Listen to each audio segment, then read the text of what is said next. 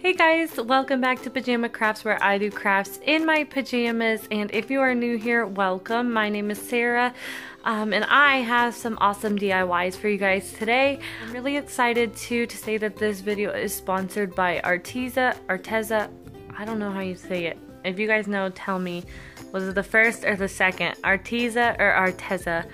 Anyway, I love all of their stuff. They have some really awesome art supplies that they sent to me, and I'm really excited to show you guys what I did with them. There's just so many options to do with all of the things on their site. Everything is like super good quality. You guys know I'm always talking about my paint pens. Where can I get really good quality ones? I've used Posca in the past, and I was actually just starting to run out of those, so I was planning to either get some more or look for some other good quality paint pens, and they actually sent me some to try, which I love, so make sure you watch and see what I did with those.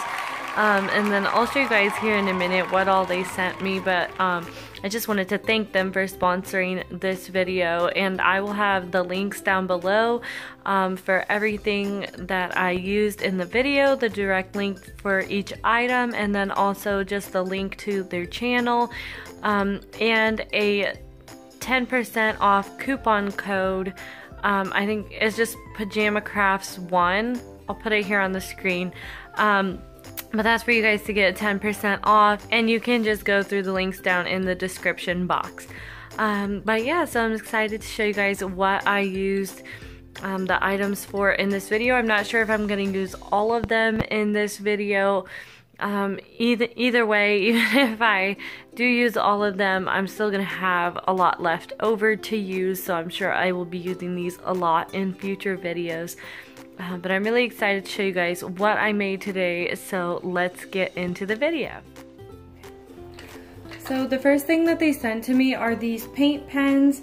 It comes with 20 in the pack, and it says they're oil-based, permanent, quick drying, and non-toxic. So that's all good stuff. I have really high hopes for these because I'm running low on the paint pens that I've been using, and I'm looking for some really good quality paint pens. You guys hear me talk about that all the time. So I really hope these turn out to be good quality and work well, and I'm gonna try them out in this video, so we will see here in just a few minutes, I guess. And then the next thing that they sent me are these wood slices. It comes with 45 wood slices. They're natural pine wood with bark. They're pre-sanded, polished. It says smooth surface, perfect for arts and crafts. This is a really cute box too. I'm just going to show you here. They actually come so many. I'm really excited for these two. And then they come with a pre-drilled hole in all of them, and they're a little bit different sizes. They're not all exactly the same, but they also come with this twine, so these would be really cute for making ornaments and things like that. But we're gonna try to be creative with these and see what all we can make in this video. Well, I might just do one DIY in this video with those, and then we'll try you know, some other DIYs in future videos. Next, they sent me these 20 outdoor acrylic colors. There's so many beautiful colors in here, guys. I'm really excited to try these out because obviously it says they are water-based, scuff-resistant, self-sealing, indoor and outdoor use, and non-toxic. I'm sure everything they do is non-toxic, but I'm really excited about these because I have made some outdoor signs in the past where I had to seal them myself with an extra product, so I'm really excited to use some of these paints and see how they wear outside. And then they have so many really pretty colors, and usually, if you can see all of those in there, and I am not usually one for tons of bright colors. I like to have a more neutral palette, you know, farmhouse, country type decor, but I'm really excited to use some of these colors and implement them into my decor. Some of them are just really pretty, so it's nice to have little pops of color here and there. And I'm excited to try out some fall decor. We have some really pretty yellows and oranges, and then there's just all kinds of really pretty colors in here. So we will try some of these out in this video. as well. Look at this. I don't know what I'm gonna make with this. Maybe something for Bree's room. And then the last thing that they sent me is these 36 metallic acrylic colors. These look so fancy, you guys. I'm not like a real artist or anything by any means. But I am really excited to try these because these are really, really pretty colors. So we're gonna see what I can come up with to make. But as you can see here, they are a ton of colors, and this is just one layer. So there's actually 3 layers on each side. So there is a ton of beautiful colors in here. So many beautiful colors. Oh, I like these. Yeah, I also love greens like this. So that's what we have in here. So I'm really excited to try these out. So thank you again to Arteza for sending these to me. I cannot wait to try them. So without further ado, let's get into the video. Alright you guys, this is my second time editing this entire video and my third time doing the voiceover, so hopefully this time I can get it right. I've just been having some technical difficulties. But to make this first project, I'm just cutting 2 squares of fabric. This is fabric from Walmart. It was around $1 something per yard, so I got quite a bit of it. I really love it. It's kind of like canvas, but a lot thinner and really easy to work with.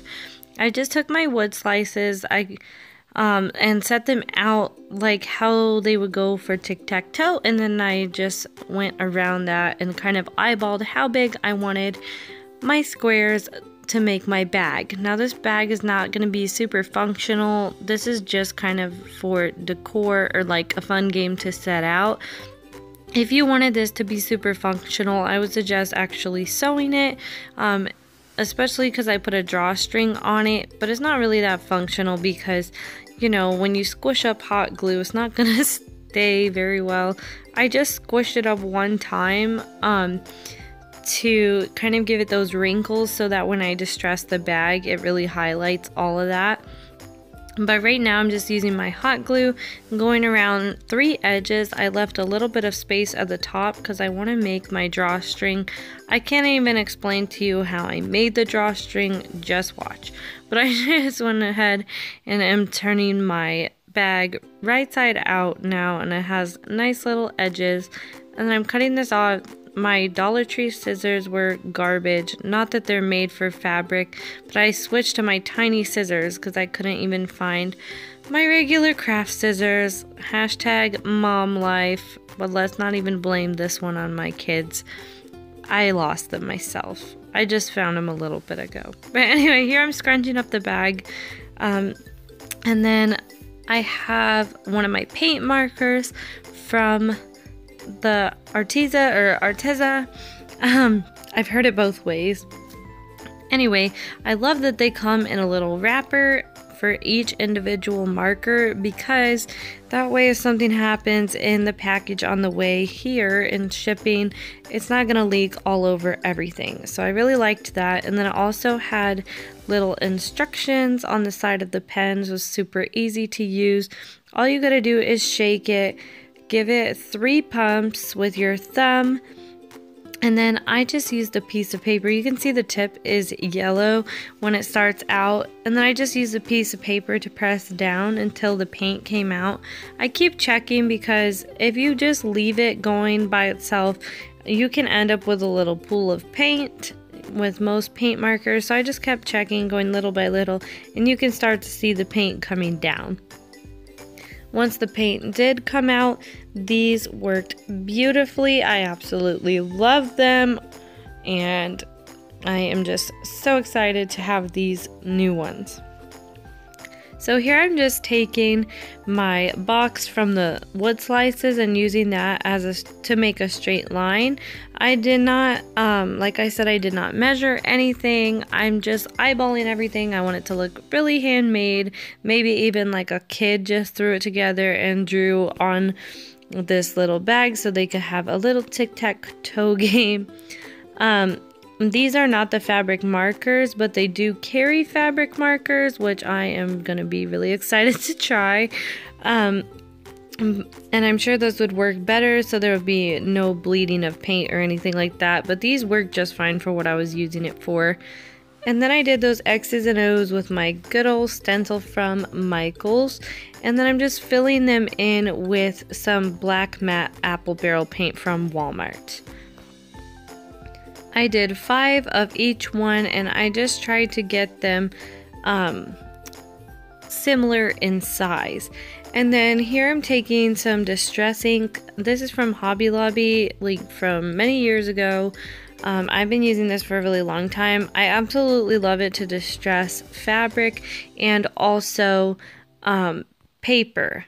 I love it. I think it makes it look really old and cool. If you're not going for this look, then obviously you can just skip this step.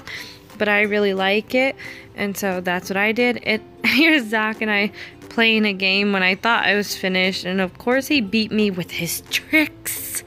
But I felt like the wood slices were a little bit too clean and nice looking compared to the bag, so I just took some more of that apple barrel paint and I am just distressing the front of those, just dry brushing those on.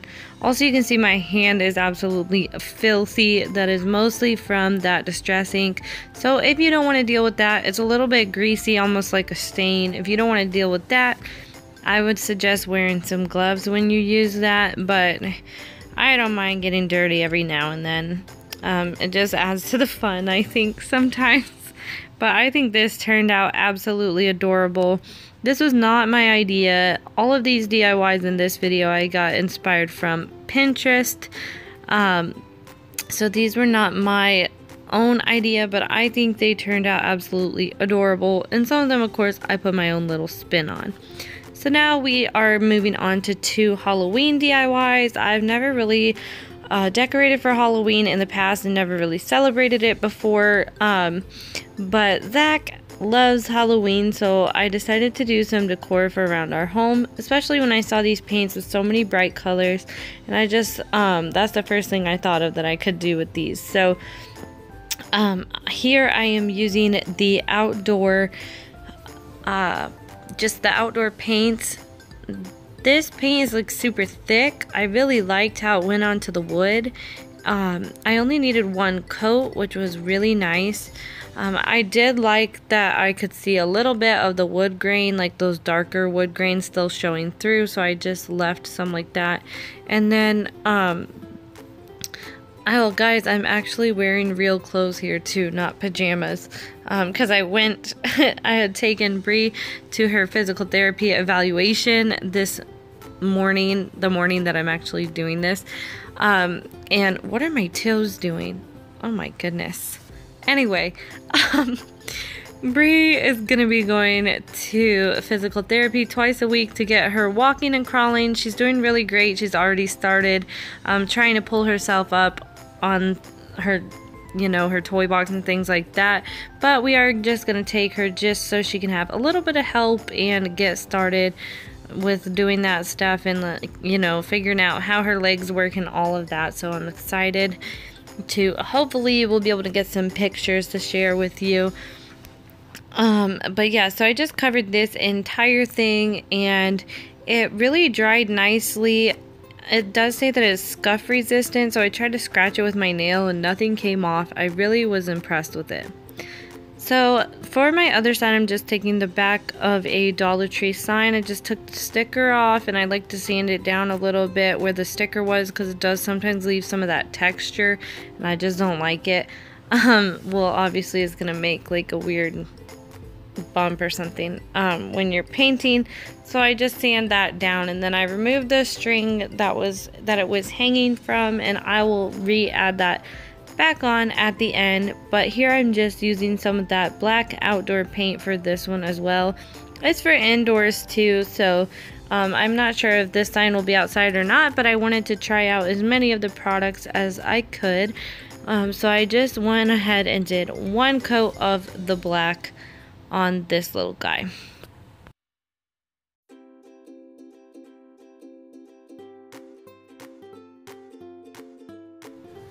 Moving on, I got this kitchen measurement conversion little mason jar sign from Dollar Tree. It's actually really good quality. I love it. I wanted one for my kitchen because I think it's super easy and convenient to just glance over and figure that out without me having to look on Google like I usually do.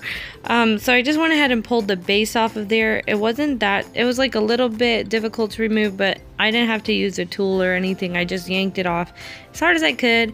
And then I should have used the back of this because like 59 years and 3,000 coats of paint later, this thing was covered. But I should have just used the back because this is too much, you know, stark black and white. It was hard to cover, and like the surface was not, it didn't adhere as well to the surface. I think it would have been much better to go on the back. The only reason that I didn't was because I was being lazy and I did not want to go get something to heat up the back of the sign to get that sticker off, and I was having a hard time peeling it off. Now I realize that would have been easier than painting this 3 million times, but I did not want to move my camera or anything either. That's why I did everything outside, because I just started with that big one. But anyway, so I'm taking this silver metallic paint that they sent me, and I'm actually putting this onto the bottom of the base of that mason jar that I pulled off, and we're going to use this for a mini little sign. This stuff paints on so smooth too. I really like it. Like I said, I wasn't sure what I was going to do with all these bright colors and like the metallics and stuff, but I really love how this Halloween little sign came out. Both of them, really. But anyway, yeah, so I painted that whole thing purple. I think I did 2 coats on there and it was perfect. So back to our bigger outdoor sign, I'm using these stencils from Walmart. And I'm just trying to position them exactly the way that I want them. Like I said, I got my inspiration from Pinterest for all of this stuff. So for this one, I want to make the O's, this is supposed to say spooky, and I want to make the O's in the middle look like little spiders. So I'm just using 2 stencils as like a placeholder for those. My spider bodies, I did not use like a template or like a round piece or anything to do that. I probably should have, because I'm not the best at freehanding things. So my spiders got a little bit off center, but that's okay. I think it still came out really cute in the end. But yeah, so I just went ahead and made like a little round body. I just made a simple spider, but you still see me looking back at my phone here like, how do I make spider legs? This is how bad I am with actual drawing, you guys, but I think they came out cute. And I just filled in all of the letters with that black outdoor paint as well. That way I will not have to seal this at all before it goes outside, which I am really excited about. Last time I made an outdoor sign was a welcome sign after Christmas, and it literally took me like months to stop procrastinating and put the sealant on it that I had to do before I put it outside. So that thing was just sitting in our house looking cute with no sealant, and like it said welcome, just like sitting behind the couch or something, because I was procrastinating. So I'm really excited that I did not have to use an extra product to seal this after I was done painting it. So here I am apparently just sitting on top of my sign to draw a little spider web in the corner. I did another one down in the other corner. Do you guys sometimes end up in weird positions when you're crafting? I know I'm not a very good artist, and I don't have a really good steady hand, so sometimes I have to get in really weird positions to get the right angle, or like so that I can keep my pen steady. But anyway, I just drew what I think turned out to be a cute little spider web. And then you guys, I had to bring this inside because it was getting dark outside and I wanted you guys to be able to see exactly what I was doing. But I actually ended up taking it back outside just to do a little dry brushing. I just dry brushed on some of that black outdoor paint, and I think it really made the sign come to life. You know, it really made it look super like Halloween-y, I don't know. But yeah, so that's what I did here. Like I said, I've never made something like this before, and I'm really impressed with how it turned out. I am so impressed with myself. I'm just kidding. I really like how it turned out. I think it was super cute, and it was just a really fun project to do something that I've never done before. There it is. Okay, so on to the next one. After all my thousands of coats of orange paint dried, I'm just taking some silver metallic paint that they sent me, and I wanted to just cover the lid here, and I just did 2 coats of that for the lid. I forgot to mention that this is an American company, which I really like. I love to support American made companies, but I brought in this little purple base that is now going to be my sign, and I'm just writing boo on here. I didn't use a stencil or anything. I just thought it would be fun to do a little handwritten one, and then I just used a silver metallic paint marker. I love that there are so many colors to choose from in the pack. So fun. And I think that's all I did. Just super simple. I thought it was cute. And then I wanted to make this lid look galvanized, so I'm using this brush with like the stiffer bristles, and then I have this chalk paint, I think is the color Maui Sand, and I just kind of dab that on there along with this white Adirondack. And I asked Zach if it looked like metal, and he said it looks like a rock, so I don't know what that means, but I thought it was good enough for me. And then I'm using that black paint marker again to draw my face onto my mason jar, and I think it's gonna make a cute little jack-o'-lantern mason jar.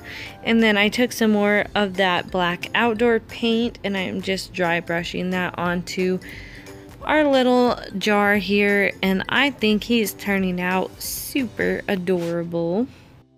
You guys know I had to distress everything to make it look so cute. I don't know what I'm saying. Like, that's just my style. I think he's adorable. Also, guys, wait till the end of the video and you'll see Bree singing Sweet Caroline. She's adorable. Just taking some raffia that I have left over from Dollar Tree from literally like 2 years ago, and I'm just hot gluing a few pieces around the top, 2 or 3. And then I also wanted to make a bow, so I decided to use some Dollar Tree ribbon. I used the one with the black polka dots because I think it is super cute and goes really well with my sign for Halloween. Now, if you guys had never made a bow before, I did try to keep this one just in real time. I just fold it in thirds, and then usually I would tie some twine around the middle to cinch it up, but unfortunately I was already sitting on the floor and there was no way I was getting back up to go get my twine from across the room. So I just used my hot glue gun to scrunch it and a little piece of ribbon to go around the middle and burn my fingers, which I already knew was gonna happen, so that's on me. But sometimes you just cannot get up one more time.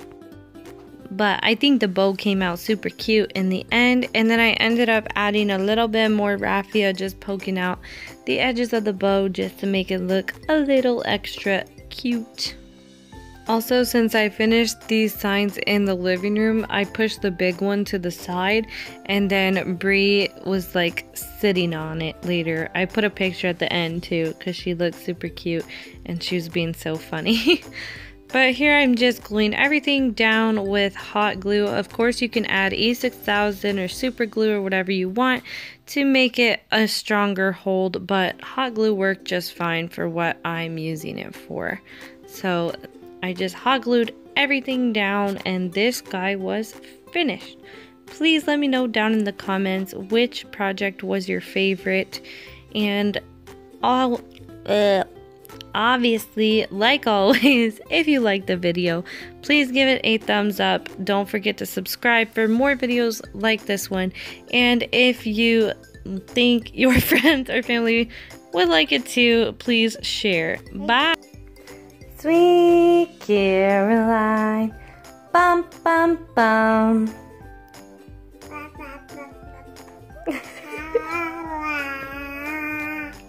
Sweet Caroline, bum bum bum.